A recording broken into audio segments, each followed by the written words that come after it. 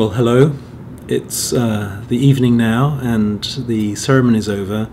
And as I confidently predicted, I did not win, but I did have a really great time.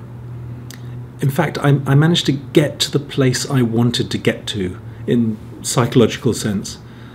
I wanted to be there and be happy for whatever the result was and just enjoy it. And that, in the end, was what happened. But not actually in the way I expected. I thought I could get there by kind of thinking my way into it.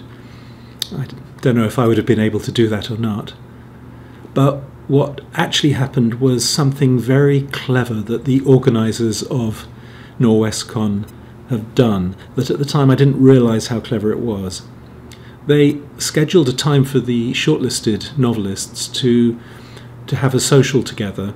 They put us in a very lovely room, just a very small number of people, and some lovely food and drink, and we could just sit and chat, actually for several hours, which in a crowded schedule like we have here is actually quite a luxury of time to put into one thing. But the result of that was that I got to know these really lovely people and got to admire them and respect them. And so by the end of it, as I say, I didn't expect this, but by the end of it I was really perfectly happy for one of these people to win. And so thank you to Norwescon for your wisdom. That was a lovely thing. And so we had the ceremony, and that was great fun, and I managed to, I think, do justice to the short reading that I made there, and the audience laughed in the right places and appreciated it, I think, and several people said thank you afterwards for the entertainment, and so I think that was really good, and that's something I really love to do, especially with a really big audience like that. And tomorrow I get to go on a panel with the other shortlisted novelists, and that will be lovely.